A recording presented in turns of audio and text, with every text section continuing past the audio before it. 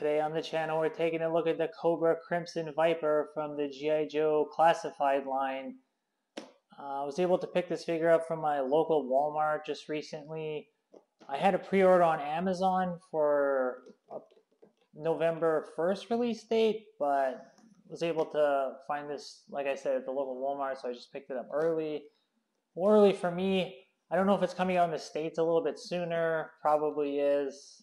I'm not really sure.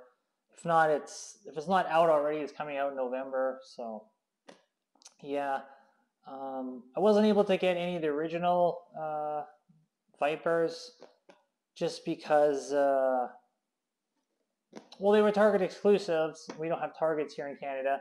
And then the 3-pack, it's still, up for sale on Amazon.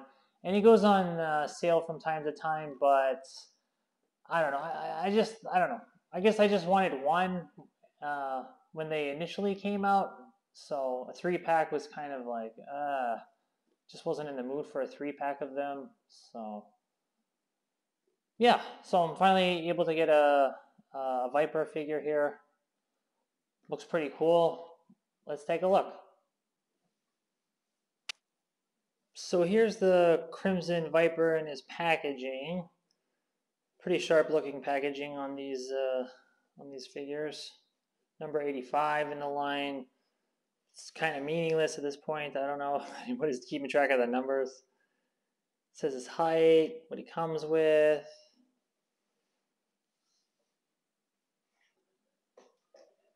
With these G.I. Joe Classified figures, I love how out of the box they come in this little coffin with like a picture in the background here. I think this looks like really awesome. And yeah, it just looks great. And I like how they come with these like little boxes with the accessories. Either the G.I. Joe one or a Cobra one. Number 85.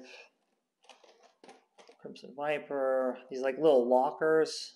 I don't know. I think it's a nice little touch. I think it's pretty fun to take out of the package. So here's the Crimson Viper out of the package. Looking really good. As far as accessories, he comes with this pretty nice looking backpack. There's lots of little details here. The black, the red, the black again. These little canister things here. White, the rope. This is really nice. This is a beautiful backpack. I don't really put the backpacks on the Joes too much though, or the Vipers or the Cobras, I should say. Just because it makes them so back heavy, they end up falling over for me. So when he comes with this nice blue bandana or around the neck thing, I don't know. I'm gonna have him just holding it like I don't know, like some sort of like basically just like, I don't even know, like the gain color for Cobra is like blue. So I'm gonna have him just like holding on to it, I think. That was what I was planning. Comes with a pistol. Now this is where things start to fall apart for me. Like I want realistic weapons. I don't like these like Nerf guns. So I do not like this gun at all. But yeah, I did get 2 of these guys. So I'm planning on having them be like Praetorian guards for Serpentor. So maybe I'll have them just like holding their gun like something like this. So it won't be so. Well, you won't see the weapon as much. So I'll see how that looks there. And he also comes with goggles. So, which are pretty nice. Obviously, why does he come with goggles? Well, to me, I guess I always thought, like, I guess for some reason, if he had to take the helmet off, that he would say if this got like smashed up or something, that he would take the helmet off and then he would take the goggles and then wear just the goggles. Because yeah, to wear goggles over like a helmet visor thing like this, like that doesn't make any sense. But I guess that's the way I always interpreted it, that he would like take the goggles and put them on if he removed the helmet and he just like stored them up there. Like that's like I'm trying to make sense out of something that doesn't make any sense, I think is what's going on there. So the figure the paint looks really good. The shade of red, like it's not too bright, it's not too dark. I think they chose a good shade of red. Looks pretty good. The face visor thing looks nice. It's shiny. It's not just like a dull gray. It is like shiny, like mirrored. So looks pretty good. He's got these like little white things going on here. I don't know what that is supposed to be. Maybe some clips. He's got some little canisters up here also. Got these removable gauntlets. You just like pop the hands off. Then you can like remove these wrist gauntlets or whatever. It's got the nice Cobra logo. Nothing's looking sloppy, or there's no like paint drips or anything. It looks super clean.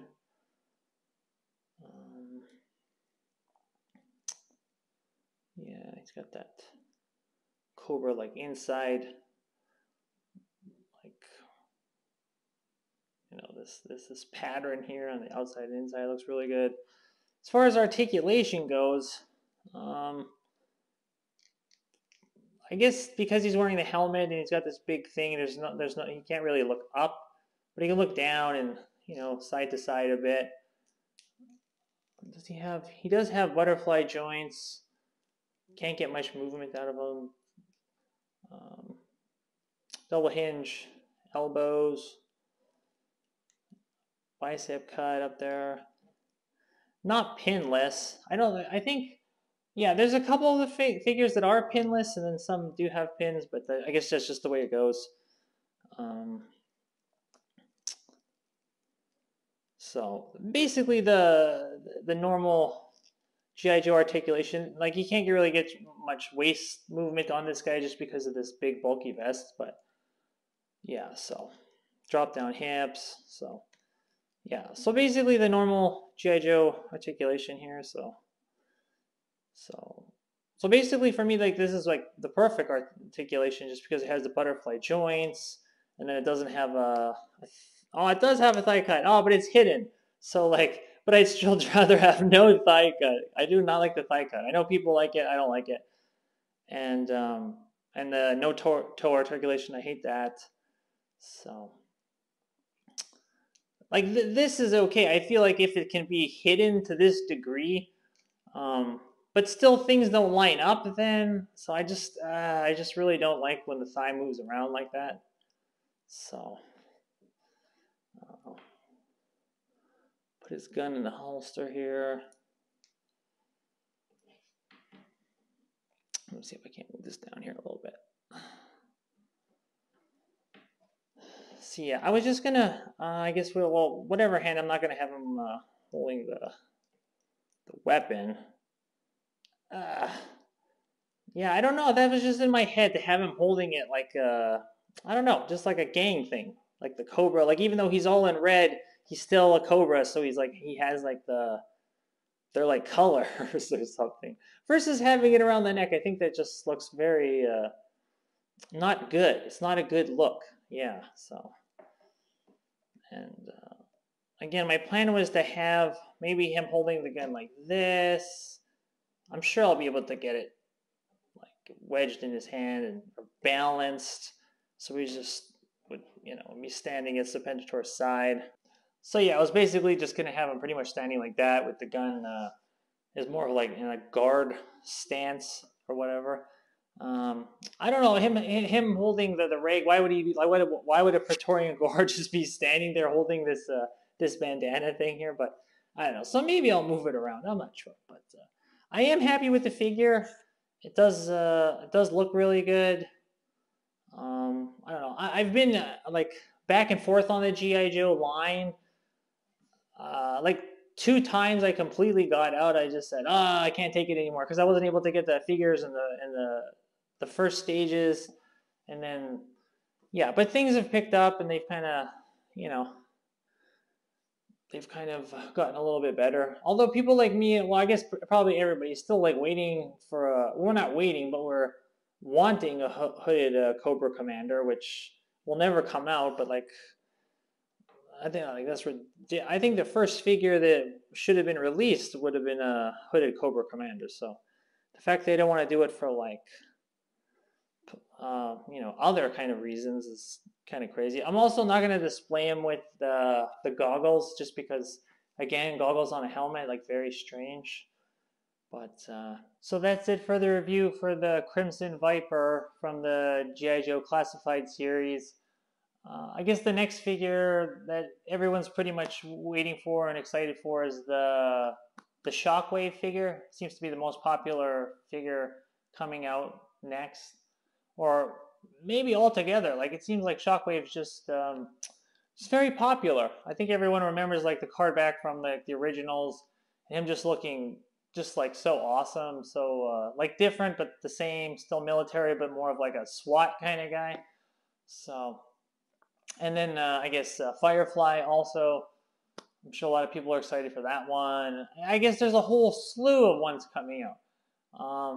So I canceled my pre-order for Grunt and Low Light just because I am interested in them, but I'm not like super excited in them or for them.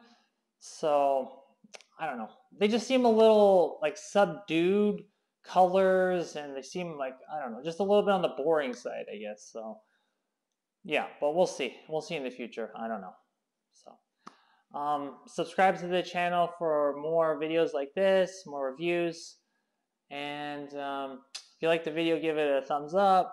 And I'm John Soroka, and I'll catch you next time. Thanks. Bye.